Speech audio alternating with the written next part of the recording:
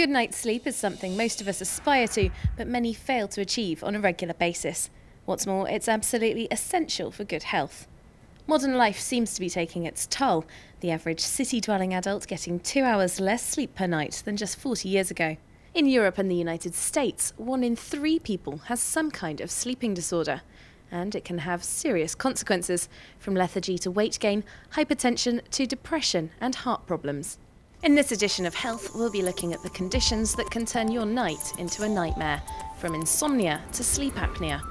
We're also investigating why so many teenagers aren't getting enough shut-eye.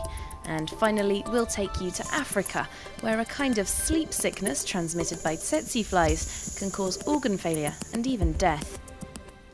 But first, some news in brief.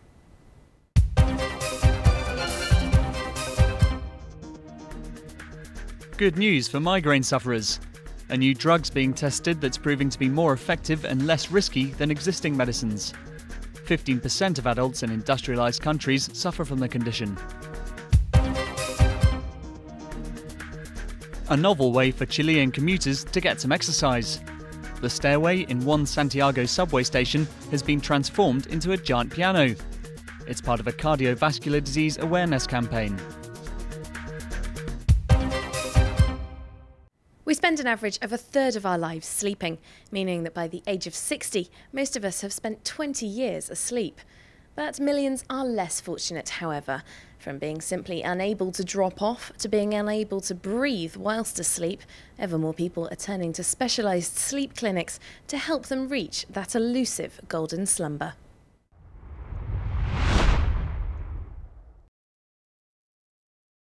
Counting sheep, flies on the wall, or falling asleep with the TV on, Marie-Christine has tried it all. Like 20% of the world's population, she's an insomniac, by far the most common sleep disorder. It's awful. When I watch TV, I nod off, so I go to bed, but then I can't sleep. Women are twice as likely as men to suffer from insomnia, and the odds get worse as they get older. Doctors recommend patients learn how their bodies function. We help patients define their sleeping type, if they need more sleep, less sleep, if they go to bed late or early. This former night owl finally found his rhythm. I needed to go to bed after 11:30. Before, I'd go to bed at 10:30. I sleep through the night now.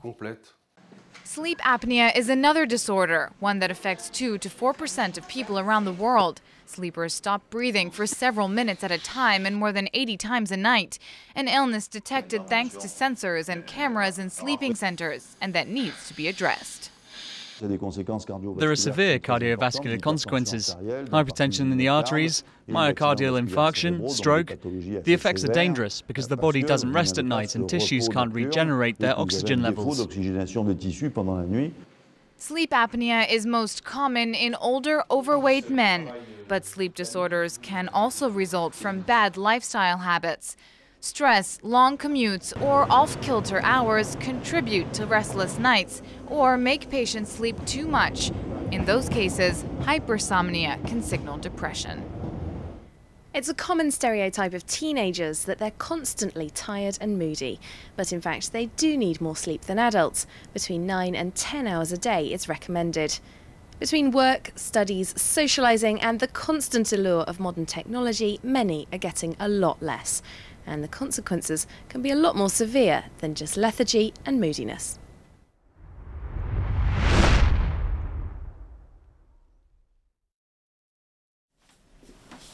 Never-ending phone calls, hours spent on the internet.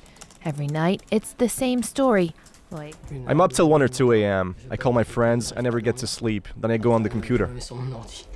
If some teens don't feel tired, that may be because the light from the computer screens interferes with the body's production of melatonin. That's a hormone that signals sleepiness. Coupled with a changing biological clock, doctors say teens aren't getting the sleep they need. During adolescence, we lose deep sleep. So if we go to bed even later, we'll lose even more deep sleep. And that sort of sleep is better for you than the sleep you get when you first go to bed. Deep sleep is essential for the body to function properly. The result? Teenagers who should be sleeping 9 hours a night are only sleeping 7. and they find themselves struggling to stay focused in class. Morning classes at school are hard. We sleep a little in class. According to a study by the National Institute of Health, 40% of teens say they often feel tired. Consequences of sleep deprivation include irritability, poor grades, and even depression. Teens who go to bed after midnight have a 24% higher risk of depression than those who go to bed before 10 o'clock. Doctors say a regular schedule, no caffeine late in the day, and no strenuous physical activity after 10 p.m. are the best ways to avoid counting sheep at bedtime. Ever felt the need to grab 40 winks during the working day, but don't want to sleep at your desk? Well, increasingly, people are paying to come to places like this central Paris spa to pay to take a catnap. But sleeping isn't always welcome. In much of Africa, it's one of the major symptoms of a highly dangerous disease. Transmitted by tsetse flies, it can lead to organ failure and even death.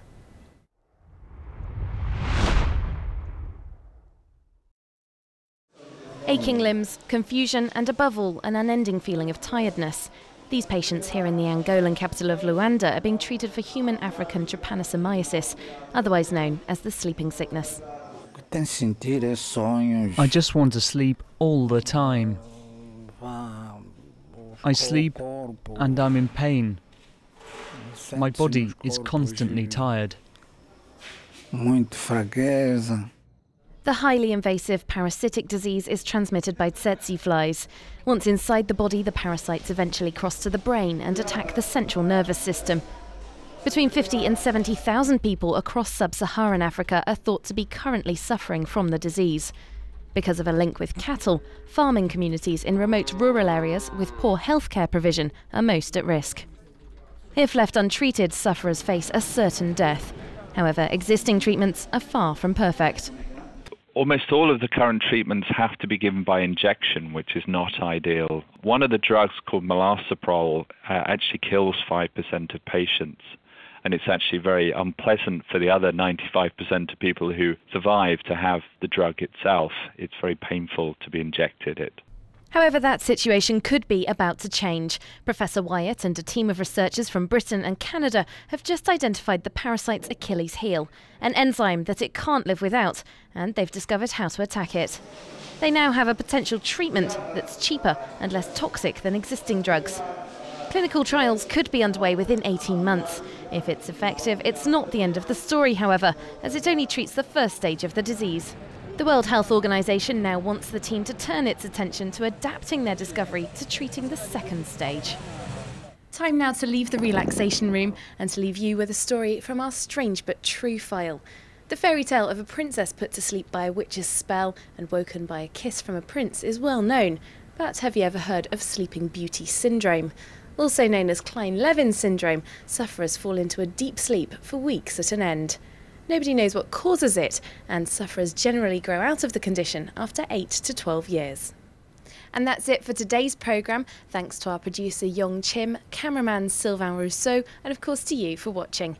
See you next week for another edition of Health.